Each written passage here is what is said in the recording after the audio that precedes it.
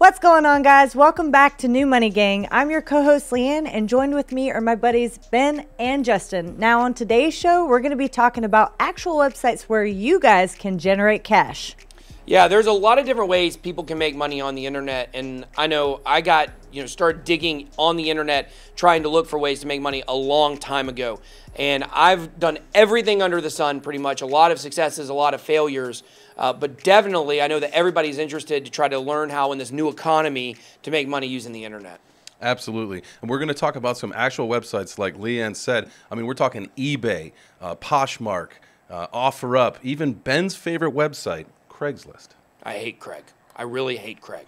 So kind of the way I got into making money on the internet was because I was trying to look for some tickets for a Falcons-Packers playoff game back in 2011 where we got destroyed and Packers won the Super Bowl or whatever. And I figured out that everybody was selling the same tickets on Craigslist. They were all a bunch of ticket brokers. And so I said, wow, I got to figure out how to get access to these tickets.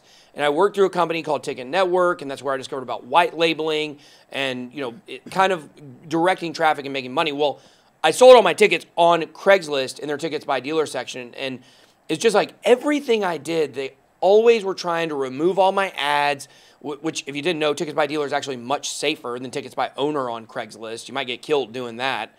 But it's like overnight, there were some changes made on the site, and it cut my income down literally 90%. And it really put a bad taste in my mouth for, making money online, and I just kept digging in. But it's just so crazy how some people at the top of a business can make decisions that affect people so drastically, and they just don't care. So that's definitely why I got a love-hate relationship with Craigslist. You know what? I think that you and I have definitely talked about this before, and we'll get into this a little bit more later, but isn't that where you actually got into crypto as well? Yeah, funny story. That's actually how I got into cryptocurrency, was because all of those changes Craigslist was making, they shut down a software that I was using. They ended up shutting down the entire website and their payment processing. And what ended up happening is the guy had to take Bitcoin in 2012, and I had to learn how to buy it, and that's actually what got me invested into Bitcoin in the very beginning. So it's kind of a, thanks, Craig. I guess that's the end of the day. Thanks, Craig. Thanks, Craig.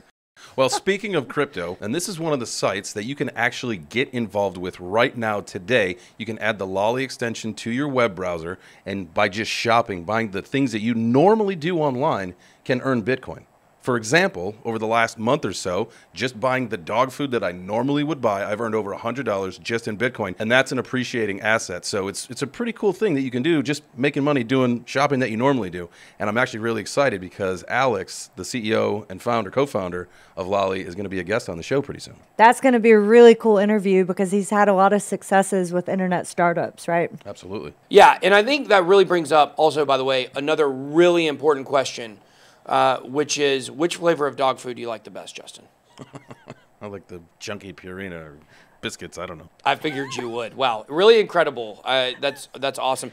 Affiliate marketing is kind of what Lolli really specializes in, and Alex as well. That's really where he got his start. And I think that affiliate marketing is one of these things. It's a buzzword you hear so much about out there, and they just make it sound like it's so easy. Like, we'll just give you a link, and whoever buys anything based on your link, you'll make money. But it's really so complicated to really build that platform to be able to get people to click on your links. I know you know about building a platform. Oh, yeah. There's so many ins and outs with that, and a lot of it can actually be difficult. Sometimes it can be easy, but to have an affiliate link and having people, pushing different companies, it's really hard to actually get it out there. You have to have a decent following. You have to have decent communication with your followers and decent interaction as well.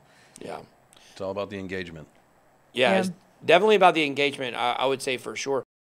Now, Lea Anne, you were telling us about a different kind of app where you can just earn money based on something you already do, right? Yeah, so there's an app called Get Upside, and you actually, every time you fill up your gas tank, there's an app. You go on the app, it tells you what gas stations are around you, and they tell you either 1 cent up to 25 cents per gallon every time you fill up. I've already made $155 with this app, and it's just super simple. Everyday activities, you just go on, find your station. You can add a credit card, and it just picks up and checks you in, so you don't even have to upload receipts or anything. It's pretty easy.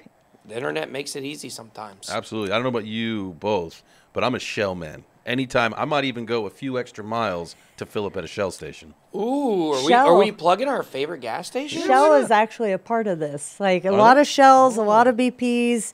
It depends on your region, obviously, like which gas stations are participating. But the way they actually make money is, every gas station has markup on their fuel. So instead of them getting the markup, they encourage people to come to the station by you getting the difference. Yeah, because in reality, the gas stations don't make money off the gas. They make money off you going in and buying things. And what I've found really fascinating is like there are people that just go to the pump, get out, pump it, and go. I literally always go inside the store. This will surprise no one, probably. I'm always getting snacks at the gas station. He's a snacker. Beef jerky. Oh, of course. Come on, if you're on a road trip, how do you not get beef jerky? Yeah. Unless you order a bunch of beef jerky from like Amazon, Oh, yeah, you could definitely do They could that. drop, and then you ship could put, it to you. And then you could put that in your ref link, and you can get your little kickbacks. Oh, yeah. Amazon has a program now where you can actually have an affiliate link, and everything that you use every day, like coffee makers, clothing, fishing line, everything that you use, you can actually put on your store as a favorite, and you can use that and make money from Amazon with that. So let me ask you a question. Like, just break this down a little bit more for me, because I don't know anything about that. Like, for example, like the microphones we're using. Yes. The Yeti cups that we have here. Yep. I mean, these are things that we could put on there, and if people go buy that, we'll get a little kickback from Amazon. Yeah. If it's on Amazon, then you can make money on it. I like that. Yeah. There's obviously a myriad of ways to make money on the internet. But I think we can really break down what we've been talking about so far into two categories. There's ways that you can make extra money based on some things you're already doing. And then there's other sites out there where you actually can run businesses and make money. And I think that's a big distinction. The app you were talking about, and then Lolli. But then there's other ways where people can actually build things up and make a lot of money. So the app you were talking about is extra money. Lolli, extra money. Amazon reseller, you can run an entire business on there. eBay flipping is another thing. I think we've got actually somebody that works here, at the office that does eBay flipping. We may have him on the show down the road. Ooh, that'd be smart. One of the other things that we want to do, and we're talking about platforms and how you can actually generate revenue, not just earn while you normally shop, is set up an online business, an online shop, like a merch shop. Yep. It's like, I think one of the most popular ones is Shopify. Now, we're actually going to get Harley, who's the founder and CEO of Shopify, on the show pretty soon here. And that's going to be a great interview because he is an entrepreneur that has proven himself building one of the largest online platforms that you can imagine. Oh, yeah. I'm ready for the merch. I don't know about you guys, but I think it's going to be rad. Lea Anne, I cannot wait for you to be wearing a shirt with my face on it. Wait, aren't you supposed to get your own merch line? I'm supposed to have my own merch line. You're supposed to have your own merch line, I believe. You're supposed to have your...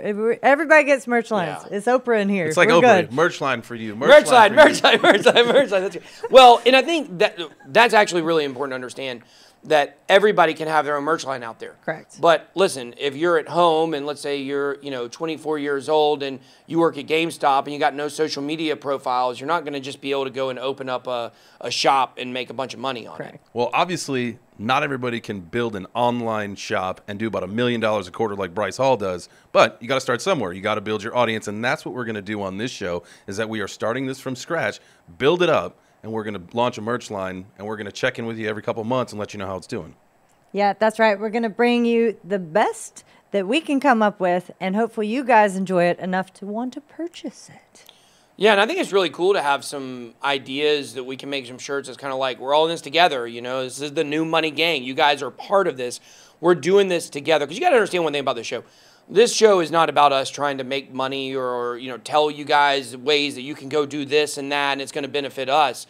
This is really about showing you the real ways to make money online. And we're really excited to share that experience with you. And we're going to go through this together and it's going to be really cool. Gang, gang, gang. But listen, here's the thing, okay? What people have to realize is that the reason Bryce Hall was successful is because he had a platform. There's certainly an element of luck involved in getting noticed if you want to be an influencer. And if you didn't know, I think it's 87% of young people in America, I sound like so old or something like that when I say that, but 87% of people high school age want to become influencers. That's what they want to do as a profession. And I would argue the other 13% are shy. If they weren't shy or introverts, they would probably want to do it too. And I think that what people have to understand is you have to build a platform to be successful online.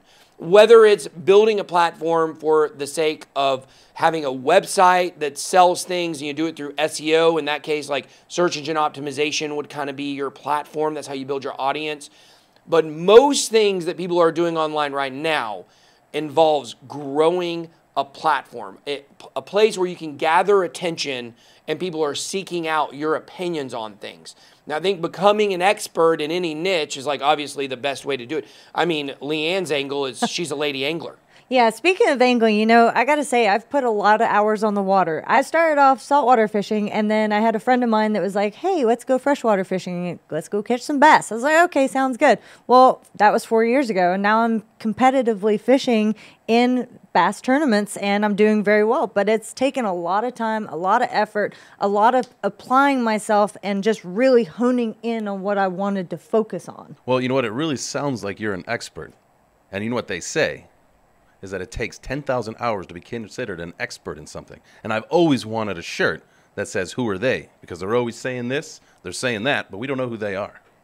Yeah, that's true. It is definitely true. And I think, you know, probably one of the biggest misnomers about making money online is that you're going to be able to do it overnight. And I can honestly say that when I started my very first online business with the ticket business I was bringing up earlier and selling things through Craigslist, I did have overnight success. Like, I really did overnight. I was making six figures in within 3 months with this new business. See? Yeah, it was crazy. Like, I had never made that kind of money before. I mean, I was working at a car wash before I started that business in 2011. And the thing that I learned is that easy come, easy go. And that business I built up so quick, but I didn't do the things to give it legs, and it basically disappeared overnight. And with what I've done in cryptocurrency with my platform I've got there, I built it in a different way, trying to keep a longer term goal in mind. And it was almost a detriment to me to make that much money that fast because it made me think that it was just that easy to do. In building the YouTube channel, I've put so many hours into that. I probably put 10,000 hours into it. You know what? One of the things that you and I have talked about this before, and this was, you know, while we were doing the podcast, because you and I have worked together now for about 4 years or so, is I always considered you to be the James Brown of crypto. I mean, you don't take days off. You're working harder than anyone else. And you've actually, the way that you've grown your platform really has just exploded because of the effort, because of the amount of work that you put in. And like you said, it's not something that you've done overnight. I mean, this has been years in the making, and you are reaping the rewards, which is just such a phenomenal thing for me personally to watch you grow and build who you are today. Yeah, no rest for the wicked, man. You're putting it out there for sure. Well, I mean, the thing is it takes a long time. And when you really want to build a platform, you can't give up overnight. And when I started my YouTube channel, I'm telling you guys, for 2 years, nobody watched it. Nobody watched. I got videos that are in the double-digit views still on my channel. And it's phenomenal now. I post a video, and sometimes I'll get, 50,000 views in the first hour. It's not typical. Those are some of our better videos.